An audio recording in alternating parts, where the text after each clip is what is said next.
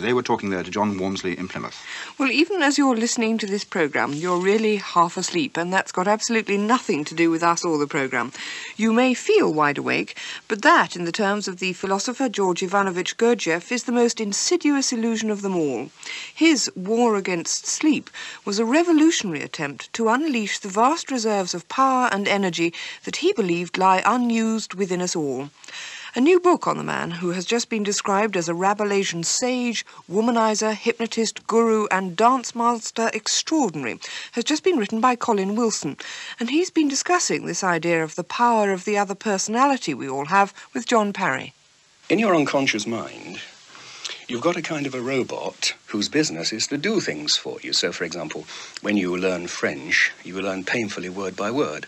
Then the robot takes over and talks French much better than you could do it consciously, or you learn to drive a car, or you learn to type.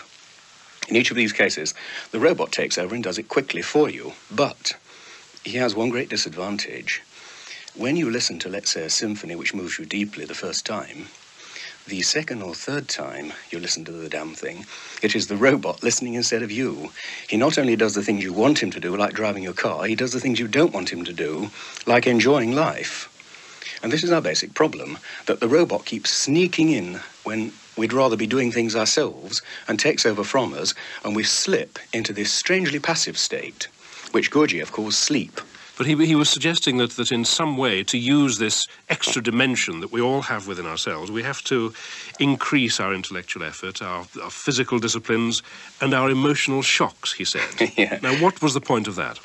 Gurdjieff said, essence and personality live in two different parts of the brain. And I'm pretty sure that what he was talking about was a discovery that has only been made in the past 20 years since he died. That is the recognition that actually we have two different people inside our heads. If the brain is sliced down the middle and you're shown an apple with the left eye and an orange with the right eye, and someone says to you, "What have you just been shown?" you reply, "Orange." If they make you write with your left hand what you've just been shown, you write apple. If they say, "What have you just written?" you reply, "Orange." If they show you a dirty picture with the right half of your brain, you blush. And if they say, "Why are you blushing?" you say, "I don't know." You are literally two people in your head, and you, the ego, actually live in the left half of the head. 2 centimeters away, there's a total stranger, someone you never meet. And yet, he is in charge of your intuitions, your energy supplies. Now, the obvious problem is to get into contact with that person over there, to persuade him to send up energy, to send up intensity. And Gurdjieff had an answer for this. Well, what Gurdjieff said was, if somebody, for example, points a gun at your head and is about to pull the trigger, you really wake up. And in fact, the two halves come slamming together because they realize there's an emergency. And this is what it's about. If only we could generate artificial emergency so that we really would spend much more time awake. Gurdjieff himself seemed to have remarkable powers, which would suggest that he was very much in control of the second half of his brain. You tell at the beginning of your book a remarkable story of how he actually manages to transfer energy from himself to another person who you describe as being on the verge of a nervous breakdown. Yes. First of all, what happened there? That's a remarkable story. Fritz Peters, who was a pupil of Gurdjieff, went there after the war when he was suffering from shell shock. Gurdjieff told him to sit in a chair, and Fritz Peters said he was feeling awful, and Gurdjieff looked absolutely exhausted. And that quite suddenly, as he sat there, he began to experience a curious glow of vitality. He said he looked up and Gurdjieff was staring at him intently, and a blue light seemed to be emanating from Gurdjieff. And then quite suddenly he, Fritz Peters, felt absolutely splendid, whereas Gurdjieff looked completely drained and exhausted. Then some people came and Gurdjieff dragged himself out of the room to answer the door, came back 5 minutes later, looking again absolutely splendid, glowing with energy, and said to Peters something like, "Thank you for reminding me." In some odd way, Gurdjieff himself had forgotten that he had this power to renew his own energy. He gave energy to Peters in some odd way, and then must have thought, "Gurdjieff, you fool, why didn't you do this for yourself?" and instantly did it. I think that Gurdjieff had somehow learned to tap that so-called magical half of the brain and could direct its energies in a beam when he wanted to. It was undoubtedly telepathic, because Bennett tells an interesting story of Gurdjieff asking him to take a pencil, and then Bennett found himself writing a whole page at Gurdjieff's dictation, although Gurdjieff never said a word. To what extent was Gurdjieff able to teach his followers, his disciples as they were called, the kind of knowledge that he had? To quite a large extent. He would, for example, give them sudden surprises. He would go into the room in the middle of the night, snap his fingers, and everyone had to be out of bed and in some complex position within seconds. And he could make people do this. He could get them, in other words, to a pitch of intensity, expectation, where they could do these things. Where, in other words, he got rid of their laziness, which he claimed was the essence of the whole thing. Now, you make him sound very much like a guru, the kind of leader, teacher, who encourages a tremendous cult following. Now, he has had a following over the years, but not the sort of thing that one got used to perhaps in the 1960s with people like the Maharishi. Is the kind of revival of interest in Gurdieff now likely to reach that proportion, do you think? I doubt it. Gurdieff himself did not want an enormous number of undiscriminating followers. He deliberately made his teaching as difficult as he could. For example, his major book, Beelzebub's Tales to His Grandsons, is almost unreadable. And if he found people understood it too easily, he deliberately went back and rewrote it so that it was more complicated than ever. He wanted people to make that enormous initial effort, and that doesn't happen if you've got a great audience of followers. Colin Wilson was talking to John Parry about Colin Wilson's book, The War Against Sleep, which is published by the Aquarian Press Limited. I like the remark. It's a pity we can't generate artificial emergencies. They should work on this programme. Let me get up to date with the latest headlines. The government is cutting its spending on housing investment by 21% in the coming financial year, and it's recommended that council house rent should go up yet again later this year. In Afghanistan, most shops in the capital, Kabul, are closed in protest of the Soviet occupation. The Committee on Safety of Medicines has decided not to grant a product licence for a contraceptive injection. It wants more evidence first. Don't forget the main news here on Radio 4 at 6 o'clock. But that's it from us. Today's producer was Jeff Cohen, the editors Roger Fraser and Francis Halewood. This is Susanna Simons. And Robert Williams. And that's all from PM until 5 PM tomorrow.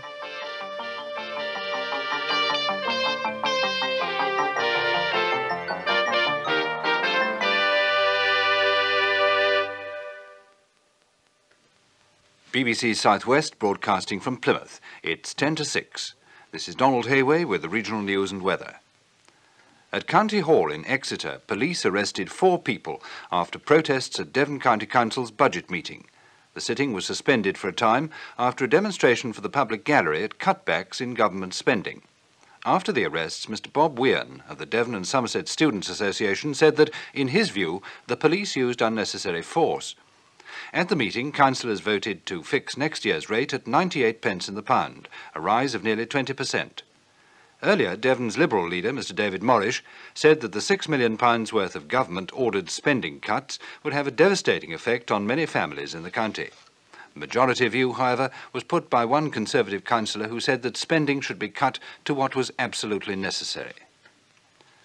Dorset Friends of the Earth say they're concerned at the possibility of radioactive material being released at the 2 sites being investigated for a nuclear power station by the Electricity Generating Board. The Friends say that the sites at Herbury-on-the-Fleet near Weymouth and Winfrith Heath are too close to populated areas. And Cornish Liberals have criticised the Generating Board's choice of sites in Cornwall for their planned nuclear power station. Mr. Ken Davis, the agent for the Liberal Party in North Cornwall, said the power station would have a disastrous effect on the tourist industry. Cornish people, said Mr. Davis, would have to live all the year round under a threat of nuclear accident. It was a mad obsession, he said, to expand nuclear power, and one alternative, so far as the South West was concerned, was for the government to make a 2-year study of the tidal barrage on the River Severn. 11 police officers from the Devon and Cornwall force fly to Rhodesia tomorrow as part of the contingent of 500 British policemen who will monitor the Rhodesian elections. Despite the fact that the situation in Rhodesia is tense and that the officers will be posted singly to polling stations deep in the African bush, over 500 volunteers from the Devon and Cornwall force came forward. After their last briefing in Plymouth today, John Walmsley asked one of the officers, Sergeant Alan Edgecombe, if he was worried about going. Obviously, I'm slightly apprehensive. I've discussed it fully with my wife, Jill, and she's behind me. And I consider at the moment that the risk in going there is little more than we undertake at the moment. Have you been given any extra bits of equipment to take out to Rhodesia? One thing we have been advised to take is a fold-up umbrella, due to apparently it's the rainy season out there. Not going to give you too much protection, is it? Well, from the rain, yes, but if there is any trouble, I'm sure we will all take the necessary steps, which are big ones. Hundreds of tons of wax pellets washed up on beaches in South Devon are now known to have come from a freighter involved in a collision in mid-channel. At Teignmouth and Shaldon, particles of tallow 4 inches deep covered the foreshore, and more is expected. Local people have been collecting it to make candles. A firm which makes luxury motor caravans at Newton Abbot is to close with the loss of 40 jobs. Barrabon Motorhomes has occupied its present factory for the past 8 years. The chairman of the helicopter firm Westlands of Yeovil has denied that industrial relations in the firm will suffer as a result of the sacking of the firm's managing director, Mr. John Speechley. At Westland's annual meeting in London, the prospective Liberal candidate for Yeovil, Mr. Paddy Ashdown, said that the unions had confidence in Mr. Speechley. However, the chairman, Lord Aldington, promised the meeting that a scheme of profit sharing would be worked out within the next 2 years. Exeter's Northcote Theatre director, Mr. Richard Digby Day, says there'll be less work for actors in the coming financial year. He said the Northcote last year provided 1,000 hours of work for its actors, but this year the total will be between 750 and 800 hours. The theatre will stage 1 production less during the year. Meanwhile, management at Taunton's Brewhouse Theatre says that last year audiences went up by 50% to 30,000. The theatre, which is run largely by voluntary labour, opened 3 years ago and is already being extended. A Wellington garage proprietor, Mr. Michael Cudd, has saved the job of Somerset's longest-serving lollipop lady. Mrs. Doris Jenkins, who chaperoned children at Beechgrove Junior School for 24 years, was to have been made redundant next week due to education cuts, but Mr.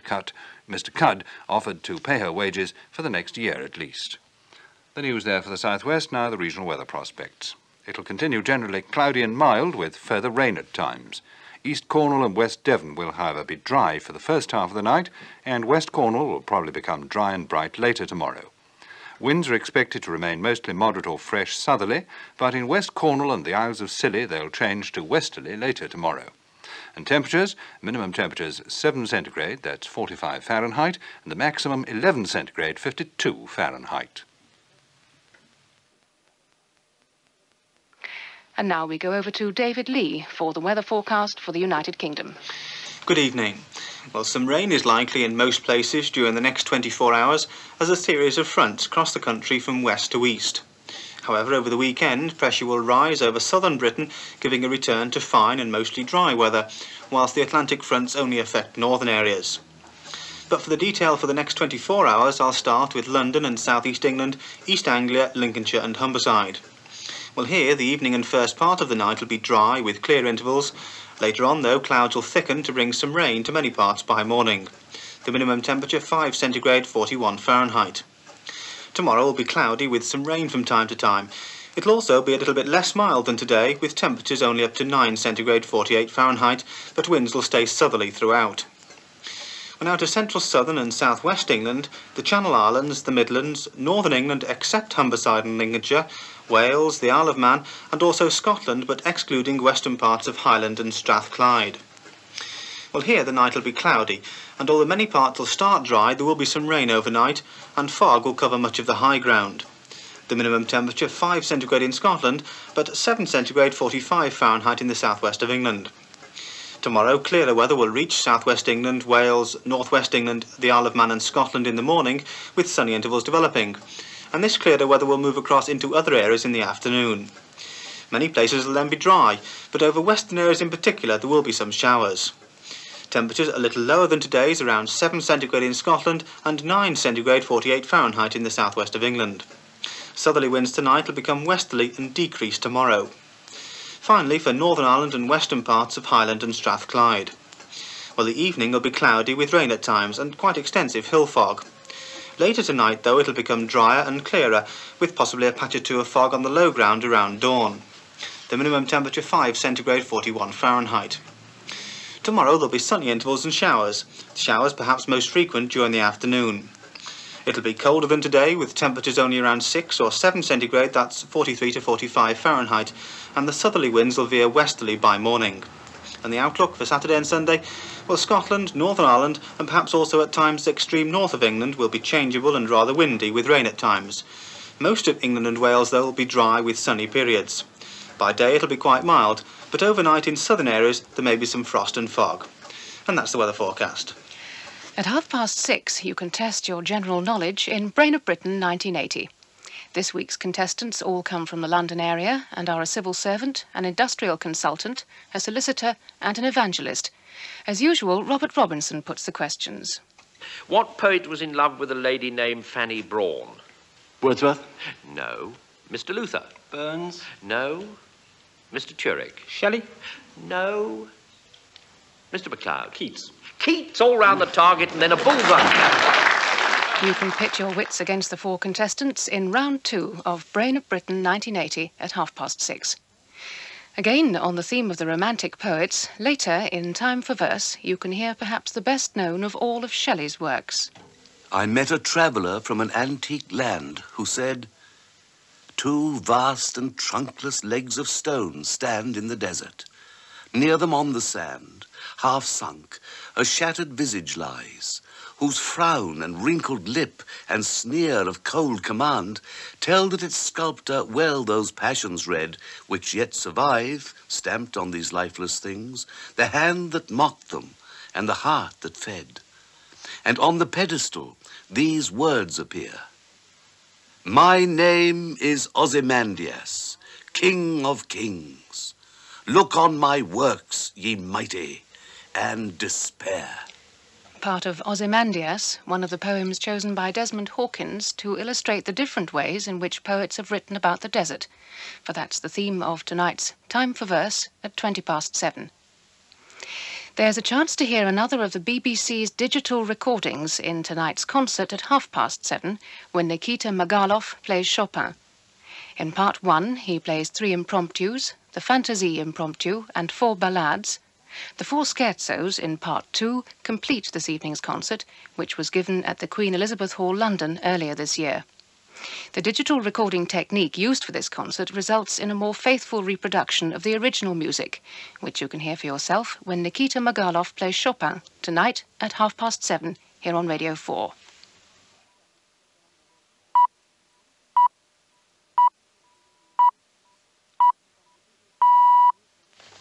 From the BBC Radio Newsroom, this is Harriet Cass with the 6 o'clock news. The government have announced the latest public spending cuts. The amount spent on council housing is to be reduced by more than a fifth, and the Environment Secretary says there'll have to be a further increase in council rents for the second half of this year. First reports from the Pithead ballots in South Wales indicate that miners are voting against their leaders and rejecting the call for an indefinite strike from next Monday. 6 more pickets at a steel firm in Lanarkshire have been arrested, bringing the total to 36 in 2 days. In Afghanistan, there's been a strong show of defiance at the Soviet occupation. Shopkeepers in the capital, Kabul, have closed on the busiest day of the week, and the commercial life of the city has been paralyzed. The Rhodesian authorities have dropped the charges against one of Mr. Mugabe's top officials and against the former Prime Minister, Mr. Garfield Todd. President Tito of Yugoslavia is still gravely ill, and there's no sign of any improvement in his condition. RAF investigators have found metal fatigue in the Buccaneer bomber which crashed in America earlier this month. Similar faults were discovered in other Buccaneers. The Drug and Safety Committee have put off a decision on whether the 3-month contraception drug should be more widely available. The government are cutting spending on their housing investment programme by 21% in the coming year. The announcement came in a common statement this afternoon by the Environment Secretary, Mr. Michael Heseltine. He said the expenditure cuts would affect local authorities, the Housing Corporation and new towns in England. Mr. Heseltine also said the government were recommending an additional average increase of 30 pence a week in council house rents over the second half of the year. Here's our local government correspondent, David Smeaton. Mr. Heseltine told the House of Commons that the cut was needed to keep public expenditure at levels the country could afford. The way the money is to be shared out means it will be up to individual local authorities to decide their priorities. Mr. Heseltine stressed the need to help the aged and the handicapped and to continue selling council houses to tenants to raise more revenues. Some authorities, he said, might choose to help young people with mortgages. Mr. Heseltine hopes the private builders will build more homes to fill the gap of any shortfall in public sector building. But local authority associations that I talked to this afternoon doubt whether, given the high level of mortgages and the slowdown in private building, that this can happen quickly. Mr. Heseltine told me it was to reduce the high interest rates that affect mortgages that the government has had to reduce the housing investment programme by 21%. Mr. Heseltine also announced a further increase in council house rents from next autumn of 60p. It comes on top of an increase of £1.50 for the coming year. It'll mean by next autumn that tenants will be paying £7.90. In the House, Mr. Hattersley, the opposition spokesman, said it meant an increase of 28% across the year. I asked Mr. Heseltine how he justified the additional rent increase. What I think one has to say to tenants in large is that their rents have fallen behind the broad pattern of price increases and wage increases in recent years.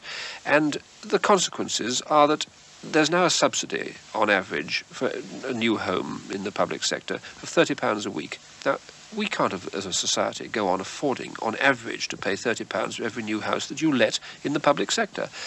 There are other consequences which many tenants will understand. Because their rents are relatively low, in fact, their repairs are relatively bad, and the service they get is not as good as many of them would like. There's another thing that I would, of course, say. For many of those tenants, we are providing the opportunity to buy their homes on very favourable terms. This will help the people who buy, because it's what they want to do, but it also means that local authorities will have more money, which they get from the sales, a significant part of which they'll be able to use to improve the housing or provide more housing in the public sector. The Health Minister, Dr. Gerard Vaughan, has said redundancies in the health service are inevitable under government restructuring plans. He told a Commons committee that where redundancy was inevitable, there would be adequate compensation. He was convinced that the changes planned would lead to genuine improvements in the service. The first reports from South Wales, where miners have started voting on a strike call, is that the men are rejecting their leader's recommendation. An indefinite strike from Monday is planned in support of steelworkers in South Wales, who face massive redundancies under the British Steel Corporation's plan to save money. If the cuts go ahead, thousands of miners would follow the steelmen onto the dole. From Cardiff, here's our Welsh Affairs correspondent, Tim Maybe. The full result won't be known till Saturday, for several of the 37 South Wales pits are holding mass meetings that morning. These first results come from shift meetings, but only one is reported to have voted in favour of the strike call, while 11 others are said to be against. At Kinhydre in West Wales this morning, 400 men are said to have voted almost unanimously that way. And the story was the same at two pits to the north of Cardiff. At Nantgarw and at Bedwas, the men were angry at being asked to go it alone without the backing of other unions in the TUC. But earlier this year, the whole coalfield mandated their leaders to do whatever was necessary to fight off the job cuts. The miners would be hit by the steel cuts because coking coal is an essential ingredient of steel making, and BSC plans to cut their Welsh plant by a half. And this call came after pressure from steel workers in South Wales who believe that the pay strike must turn into an action over jobs now. Reacting to today's reports, the South Wales Miners' president has complained of pit managers interfering with the ballot by phoning inaccurate results to other meetings. But the coal boards say that individual pit trade unionists are probably exchanging gossip in just the same way. In the steel strike, 6 pickets were arrested after clashes with police outside a steel stockholders' yard at Wishaw in Lanarkshire. A policeman was slightly hurt as 200 pickets tried to prevent a lorry entering the yard. Altogether, 36 pickets have been arrested in Scotland in the past 2 days. 21 appeared at Hamilton Sheriff Court today and were fined amounts ranging from £75 to £150. At Bell Hill in Lanarkshire and at Sheerness in Kent, where there were violent scenes yesterday, everything has been calm today. Both sides in the British steel industry have been in Brussels today to lay their case before the European Parliament at a public hearing of its Committee on Social Affairs and Employment. They've also talked to 2 of the EEC commissioners. Afterwards, at a news conference, the TUC General Secretary, Mr. Len Murray, said that unless the date for the implementation of the threatened redundancies was lifted, there'd be trouble. Our Chief Europe correspondent, Donald Milner, has been following the day's proceedings. The powerful trade union delegation was led by the TUC General Secretary, Mr. Len Murray. What he was asking from the European Parliament, he said, was recognition of the seriousness of the situation facing not only the steel industry, but Britain as a whole, with the danger of social disruption and political instability. He hoped that the Euro MPs accepted the responsible attitude of the trade unions, and the reactions of the committee confirmed that they did. Later, at a press conference a few minutes ago, Mr. Murray said that it had been a rewarding visit. He said that the commissioners, d'Avignon and Vredeling, had declared themselves astonished when they read in the newspapers that the British steel industry intended to cut a third of its labour force in 6 months. They would be sending an urgent request to the government, asking them to clarify their proposals. They would then examine these with both sides of the industry, and they hoped to be able to tender a judgment on them, certainly within less than 2 months. Meanwhile, he concluded, unless the date of March the 31st, when the BSC says it will implement its proposals, is lifted, there will be trouble. And I mean real trouble. Asked whether he meant a general strike, Mr. Murray would not elaborate. A pay offer of around 21% has been made to union leaders representing 33,000 water and sewerage workers. Full details of the offer have not yet been released, but it seems likely that it will be accepted by the 4 unions involved. Both the unions and the employers, the National Water Council, hope the improved offer will be acceptable, so averting a further call by shop stewards for a strike in the water industry in England and Wales. Nicholas Jones has been following today's talks and sent this report. Because of the renewed threat of strike action, the National Water Council agreed today to make yet another higher pay offer after having said twice before there was no more money available.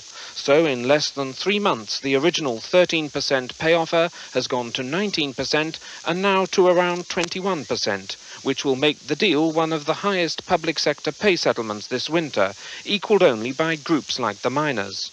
The main union, the General and Municipal Workers, representing 2/3 of the workforce, was surprised and alarmed that the last offer was rejected by the shop stewards, who set next Monday as the day on which a strike would start.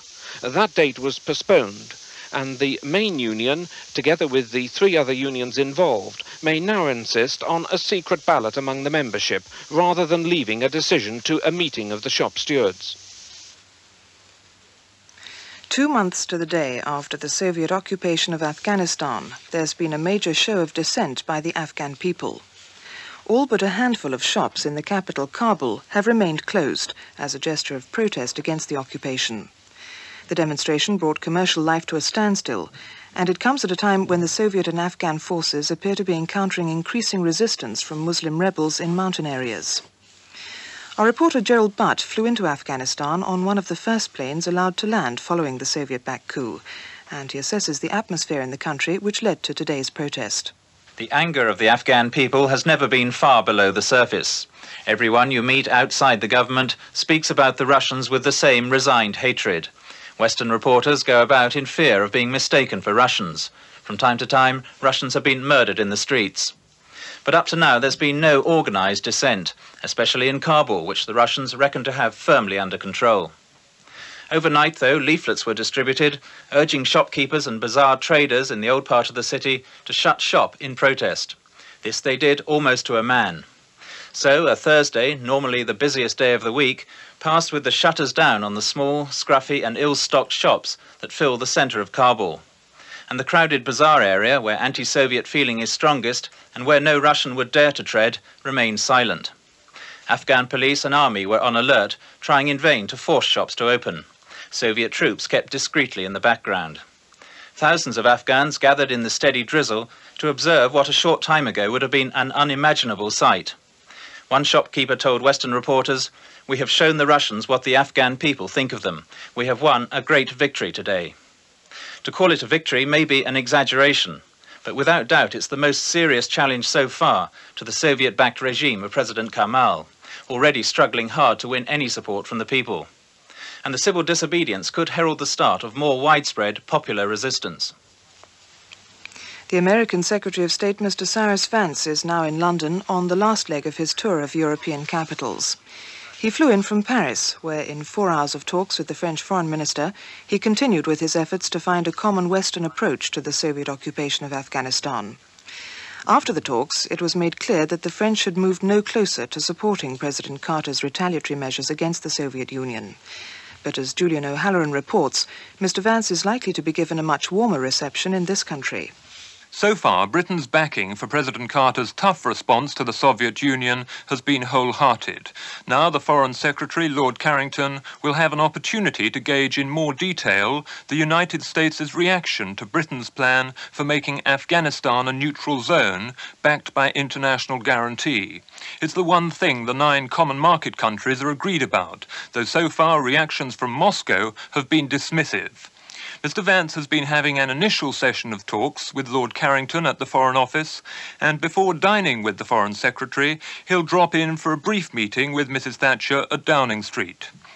Mr Vance is likely to be keen not to see the impetus for an Olympic boycott falter, but there are signs that Britain has begun to pedal slower on that theme, partly because of European disunity on it. There's no doubt that the American position is not helped by the refusal of its own Olympic Committee to give a total and final no to Moscow. In an apparent swipe at the Carter administration, the committee's president, Robert Kane, said today that nothing was irrevocable. So far, the United States has the firm support of 20 to 25 governments for a boycott, but its chances of ensuring that teams from countries like Britain, West Germany, Australia and Canada do not go appear to depend vitally on the appearance of a massive boycott movement gaining momentum, rather than one which is losing momentum with 5 months still to go to the Games. In Rhodesia, the police have withdrawn a charge of inciting violence against the Information Minister of Mr Mugabe's ZANU-PF party, Mr Justin Nyoka, who is a candidate in next week's independence elections. A statement from the police headquarters in Salisbury said it was a case of mistaken identity. The Rhodesian Attorney General has also decided not to prosecute the former Prime Minister, Mr Garfield Todd, who was arrested over a week ago and charged with harbouring guerrillas. From Salisbury, here's John Thorne. Mr Nyoka had claimed after a short court appearance in the capital this morning that the police had got the wrong man. He hadn't visited the southern town of Shabani for 20 years, he said. And later in the day, the Rhodesian police admitted that they had mistakenly identified another man of similar appearance who spoke at a ZANU-PF rally where Mr Nyoka was listed as a speaker. Earlier, the Rhodesian Attorney General, Mr B.J. Tracy, announced that he would not proceed with the prosecution of Mr Garfield Todd, who was arrested 10 days ago and charged with assisting guerrillas and failing to report their movements, again in the Shabani district. The Attorney General said the police had been justified at the time, but the former Prime Minister had now offered an explanation which had led him to terminate the criminal proceedings. Both cases, although short-lived, have been an embarrassment to the British caretaker administration.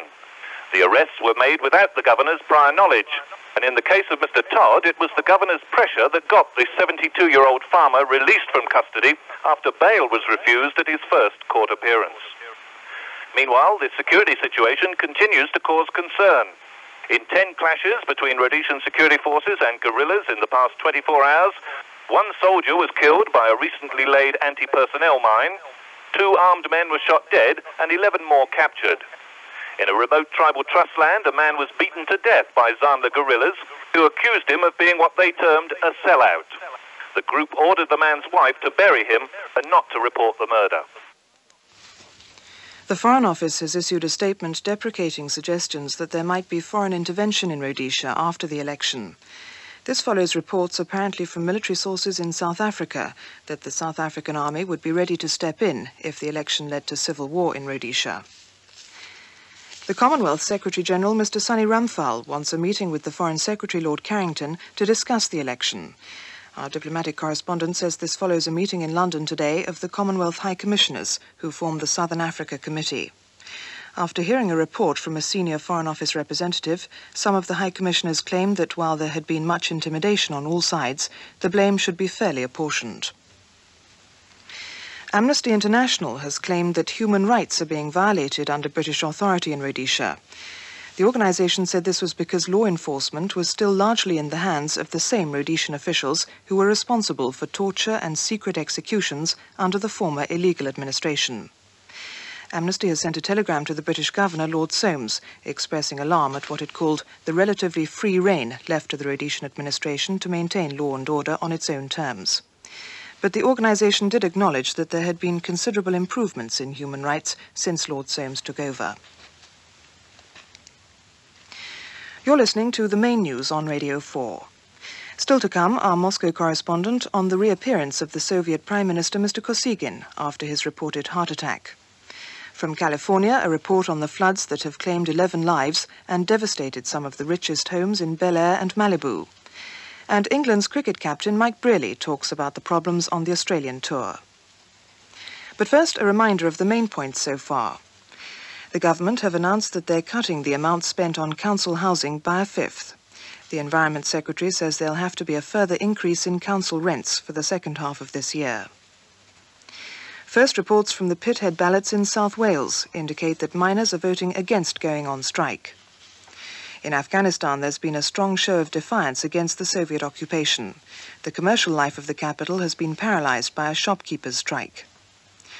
The Rhodesian authorities have dropped the charges against one of Mr. Mugabe's top officials and those against the former Prime Minister, Mr. Garfield Todd.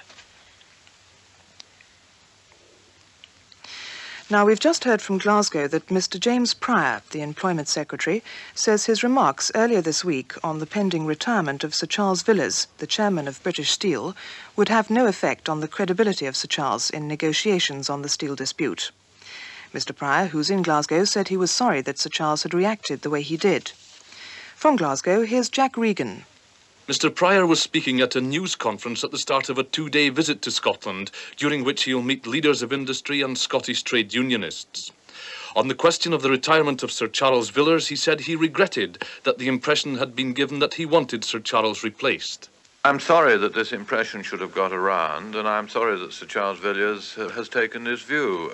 I was commenting on the fact that Sir Charles was due to retire in September, and I was being asked whether or not a replacement had been found for him when he does retire. But Sir Charles is the chairman of the British Steel Corporation, and I have confidence in him as chairman, and in no way would I wish to do anything to undermine his position. I've known Sir Charles for a number of years and have had a very high regard for him. Do you feel his credibility has been damaged by this leak, as it has been described in the newspaper? No, I don't think so at all, and I would certainly give Sir Charles my full support in the very difficult job that he has to do. The Employment Secretary, Mr. Pryor. The latest medical bulletin on President Tito says his condition is grave and he continues to receive intensive care. Doctors say he still has kidney and heart complications following the amputation of